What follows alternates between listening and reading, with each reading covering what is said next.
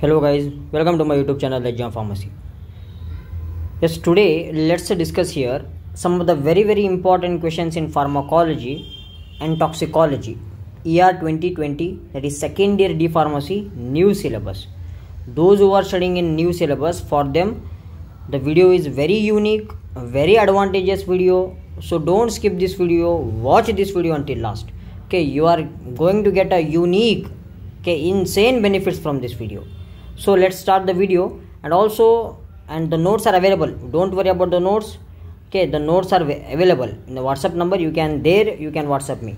It's long essays. First, you know that your pattern has been changed. They will ask long essays, they will ask short essays and 1 marks.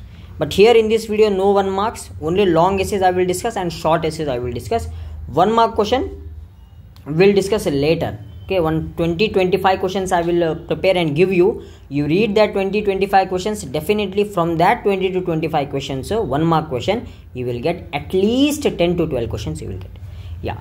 First one is define various route of drug administration with advantages and disadvantages.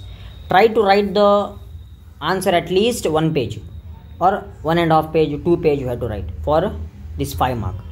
Define various route of drug administration. You know that what is the route of drug administration? It is the route. Okay, it is the way in which we are administering the drug to show its therapeutic effect. Many routes are there: oral route, rectal route, sublingual route.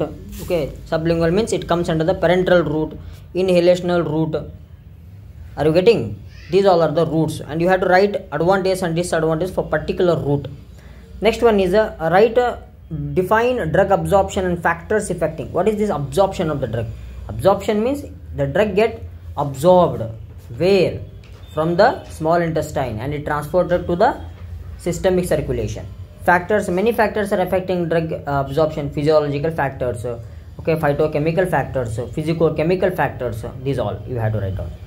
Then define, classify drugs used for the myasthenia gravis.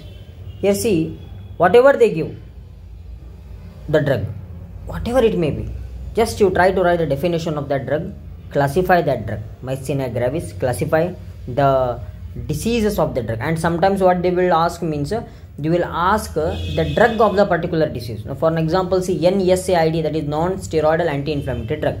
In that they will take and tell you, write the pharmacological action of ibuprofen or write the pharmacological action of paracetamol. This is the classification which comes under the NSAID. That also you have to remember. Define and classify myasthenia gravis. Then write a note on NSAID. Same you have to write here. First define this NSAID, classify that. Then you go on writing the, you know that you have to write the pharmacological action, contraindications, uses, side effects. These are fixed for every question.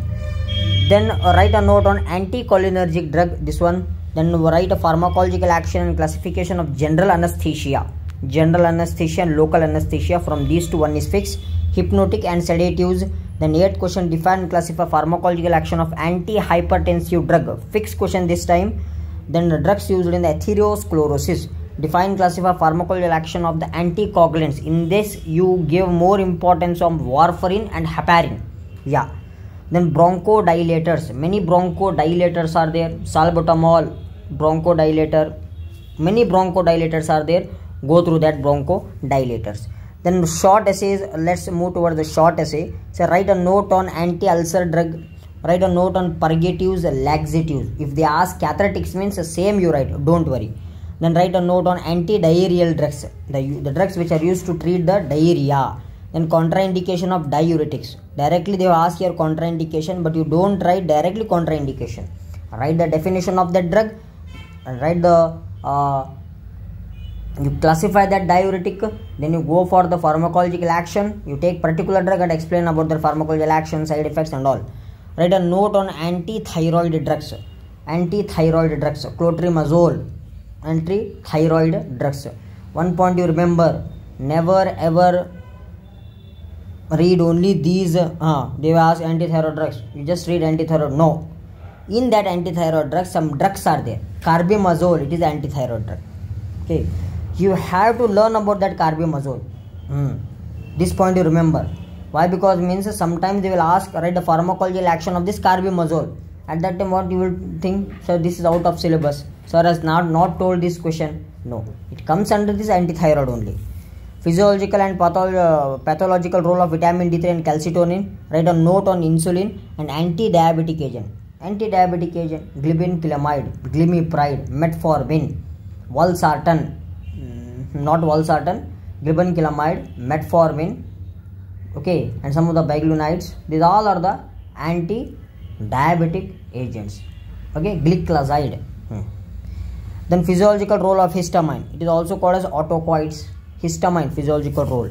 But write that. Write a note on penicillin and cephalosporin. Then fluoroquinolones. These are the antibiotics. Anti-malarial drugs. Write a note on this anti-malarial drugs. Define and classify neoplastic agents. The drugs which are used to treat the cancer. Then the last question, definition, types and indications of the biological agents with example. Here biological agent means some of the microbes we are using to treat the diseases, cancer, many, those which are unable to cure. Some of the biotechnology, some of the biological agents we are using here to treat the such diseases. Okay, those diseases which are not reactive for the other drugs, they shown their resistant power to the other drugs. So we are using some of the biological agents. Either they may be viruses we are using, or either we are using some of the different types of the biological agents we are using. Okay, vaccines we are using. So you go through this very important question, and if you want the notes means you can WhatsApp me. Here is my WhatsApp number and all you will get here.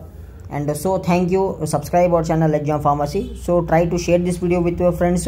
If possible, I may upload other subject also. Thank you.